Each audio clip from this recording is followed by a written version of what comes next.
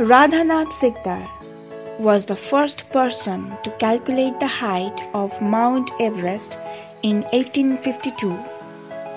This brilliant student of mathematics at Hindu College had mastered Newtonian mathematics and physics and invented a new way of drawing a common tangent to two circles when he was just in his teens.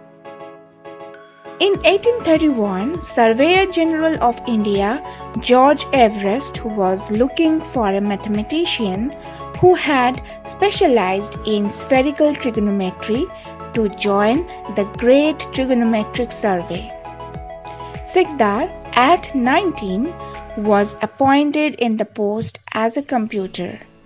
His salary was Rs 30 per month.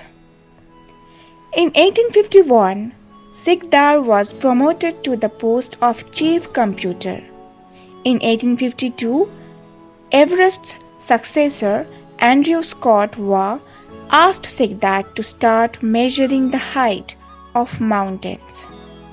Sikdar used data from 6 observations and calculated the height of Peak 15 and stated that it was taller than Kanchenjunga, which was till then considered the highest mountain peak in the world. Later, Peak 15 came to be named after the previous Surveyor General George Everest.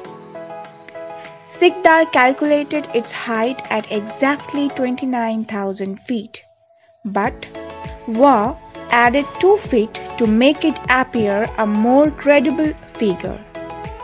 The official height was announced in 1856 as 29,002 feet. A century later, in 1955, an Indian survey announced the height at 29,029 feet. Sikdar was capable of exemplary moral courage. In 1843, he was fined Rs 200 by the British court for protesting the behavior of a magistrate who had called the survey department workers as Pahari coolies. Like Sikdar, we have many hidden pearls in our Indian history whose contribution towards science are still unknown to us. Thanks a lot to Chandrima S. Bhattacharya, who presented us this precious piece of knowledge about this great man of India.